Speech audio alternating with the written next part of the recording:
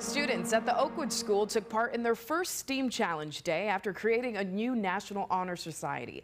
9 on Your Side's Adriana Hargrove spoke with them about the activities and why it's an important organization to be a part of. Students from Oakwood School and Fayetteville Academy put their problem-solving skills to the test by competing in various different activities today dealing with STEAM-related topics. Chris Young, the Innovation Lab facilitator for the school, says they saw a need for high schoolers interested in science, technology, engineering, or math. Recently, we were looking for one to join as an International STEAM Honor Society and realized there is none.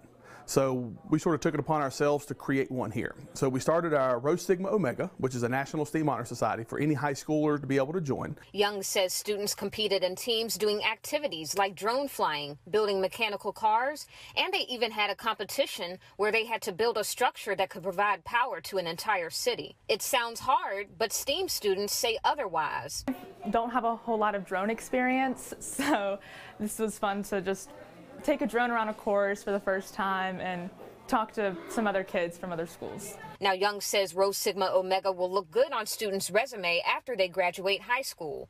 One Fayetteville Academy student says this is an opportunity. She has 2 STEAM-related scholarships and plans to major in computer science at NC State. STEAM really isn't boring. I mean, it's so great to explore all the different avenues. I mean, seeing a robot like solve a Rubik's Cube or just pick something up and knowing that you created it and you did it is just amazing, and I don't think it's something you get in any other field. Now, Young tells me 25 other schools have reached out to join Rho Sigma Omega, and once those schools join, they'll be able to compete in bigger competitions. In Greenville, Adriana Hargrove, 9 on Your Side.